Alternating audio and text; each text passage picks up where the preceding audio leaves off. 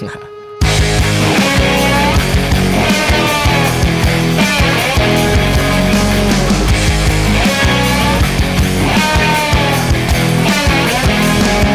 to the home of the hillbilly.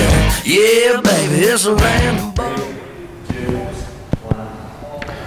Good afternoon, Harlan High School, and welcome to opening day. I'm Charlie Harper. And I'm Charlie Harper. And this is your student news. Students, just a reminder that next Friday, October 10th, is the end of the first marking period. Make sure you have all of your work in. Seniors, if you did not get a senior shirt and you still want one, you have till October 10th to go and pay for it and purchase one. Cost is $30.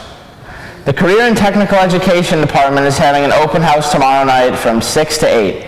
This will allow parents and students the ability to view work from our automotive, building trades, business, animation courses, and more. Food will also be provided. Any sophomores who want a homecoming class shirt, there are extras in Miss Quinn's room, room 332. It's time to make a difference. Join the walk and roll for a taxi on Saturday, October 4th at the University of Michigan. Registration forms are in Mr. Riley's room and Mr. Oak's room. For more information on this great event, see Nicole Bursick. Interested in joining DECA? If you have been in a marketing class in the past, but not this year, come see Mr. Riley or Mr. Oak by September 26th. The school store is setting up a new craft shop. They're looking for people to make and sell arts and crafts as well. If interested, see Noelle Eddy or contact her at theeddyshop@gmail.com. Now for sports. You choked. You choked, dude.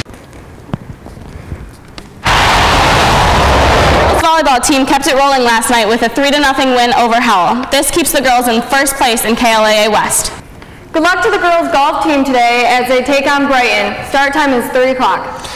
Congratulations to junior Audrey Reagan from our varsity girls swim and dive team. Audrey is this week's State Bank Athlete of the Week.